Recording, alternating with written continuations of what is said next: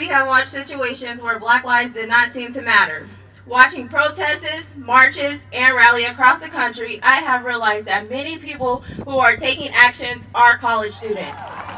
People keep telling me that they don't want to see another Ferguson, but all I keep seeing are more Emmett Tills, Tamir Rices, Aiyana Jones, Jamar Clarks, Eric Garners, because I can't breathe. I don't want to be another hashtag, because these hashtags could have been me. They should have been me. They could have been you.